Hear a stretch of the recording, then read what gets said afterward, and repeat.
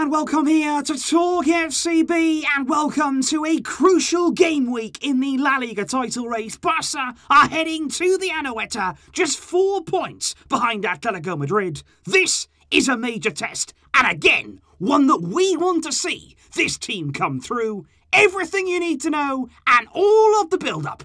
It's on the way, because we are feeling good. Kickoff will be coming to us at 9 PM local time, live from the Anoeta Stadium in San Sebastian. And here are the times right around the world so you can get involved in this crucial game for Barcelona. And heading into the weekend, Saturday, we've got Celta against Real Madrid. That they're coming from Balaidos. Real Madrid playing in midweek, of course, and the only La Liga team still in the Champions League. They're going to be facing Liverpool in the next round. And on Sunday, Atletico Madrid will be in action, coming up against Alaves. They were knocked out in midweek by Chelsea, and a really poor performance from them over the two legs in that particular tie. And as you can see, when it comes down to the La Liga table, Barça are on the charge. We are now with 11 games to go this season, just 4 points behind Atletico Madrid, with them still to play, of course. And given that we will be playing again after both Real and Atletico are in action, we will know exactly what we need to do against Real Sociedad, who, as you can also see there, are in a fight of their own. They're fighting for Europe. They're in 5th right now, but with Betis in very good form and pressure as well from teams around them,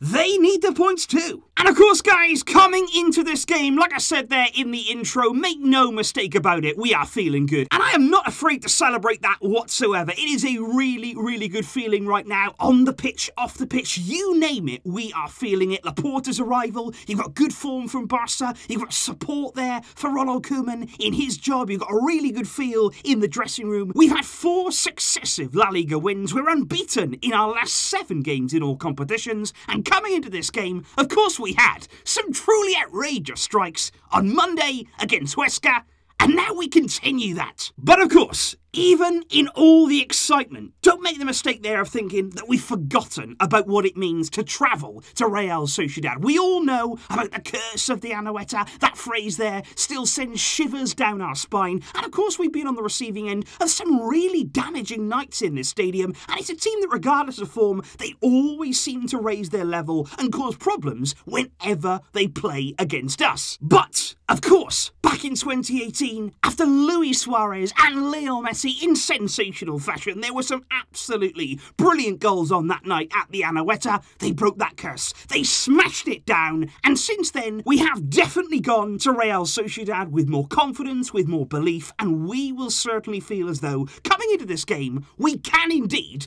get the points that we so desperately need. And I do also want to give a special mention to a certain former Real Sociedad player. Of course, it's Antoine Griezmann. He's going to be hoping there to follow up on the absolute stunner that he scored on Monday against Huesca. And it just so happens that Antoine Griezmann will come face to face there on Sunday with not only his former club, where he spent the longest period of his career and where he really did make his name at the top level, but he's also going to be playing them on his birthday. And let's just hope that in a Barcelona shirt, he can provide something special. And of course, guys, as we now do move on to the team selection, which is going to be crucial coming into a game like this, Koeman, before the match in the press conference there, as we discussed over on MORETALKFCB, he did say he expects here a very tactical game. He expects to come head-to-head with what is a very good coach there at Real Sociedad. And what I would say there, certainly, when you're looking at the squad list, when you're looking at the players, there's not too many surprises right now from Ronald Koeman, and I think we are going to see that over the weeks to come more and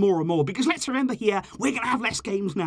We are going to have a lot more rest, a lot more preparation time in between matches, and that's going to mean less rotation. It's going to mean here that Koeman is going to be relying on players that have proven themselves throughout the season, and especially at this point in the title race, there is no room for error. But in terms of the starting lineup itself, like I said there, I wouldn't expect too many, if any, changes in terms of personnel to the teams that we have seen play over the past few games. But there is one particular change that I would highlight there that we could see in this game. Because on the one hand, we may see a very similar team, an almost identical team to the one we saw against Huesca. We might see here Ronald Araujo return to the starting lineup. Would he return there in place of Longley, with Mingueza there shifting out to left left centre-back? Could we see De Jong again playing as that centre-back who can move into midfield? And will Koeman line up with Messi, Dembele and Antoine Griezmann from the start, with all of those players, of course, capable of causing Real Sociedad problems? That's one option, and it's a very possible option for Ronald Koeman. However, I do also believe there might be a possibility in this game that we do see something very similar to what we saw against Sevilla, again using that three at the back system, again with Ronald Araujo back in the team. But could he play alongside Longley and alongside Mingueza with three natural centre-backs in that role? And what that would mean then is that De Jong is back as an out-and-out midfielder, Busquets there the deeper one, Pedri as well, and then only two attackers on the day with Dembele and Messi. That's how it worked away at Sevilla. It did work very well. We went there with a game plan. We executed it brilliantly. Will we see a repeat of that?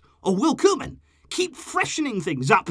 Let's wait and see. And as we move on here to your predictions, guys, I have actually done something a little bit different today in what I've done with the predictions, because what I thought I would do is not only ask you there in my community section, but also ask you over on social media on my Twitter account, just to basically see if there was any change in feeling, whether the confidence was the same on YouTube as it is on Twitter. Because as you can see here, on YouTube, you guys are very, very confident, but I would say cautious as well. By no means there is the majority with 3+ goals. There is a lot of people believing 2 goals. But there is also there a pretty significant amount saying that we are just about going to win this by 1 goal. And I've got to say, very similar results as well on Twitter. The feeling right now is very good with us fans. We want to get a win. We hope to get a win. And given the form that we've shown, we certainly can get a win. But since it's a big game, you know, there's only one thing that we have to do. Because coming into this game, I'm going to say, Barça 1, Real Sociedad 1. Wink, wink. So that there, guys, is what we are expecting from the game to come. It does promise to be a big, big weekend for us. And I just hope here, especially given the fact that it's just before that international break, we want to finish on a high. We want to go in there carrying all of that momentum, all of that confidence. And that means tomorrow, getting the job done, getting the result that we need. Let me know all of your thoughts in the comments down below, guys. Thank you indeed for your amazing support across both of the channels. I'll be seeing you soon with plenty more to come. Let's do this. And until next time, as always, Visca El Barça.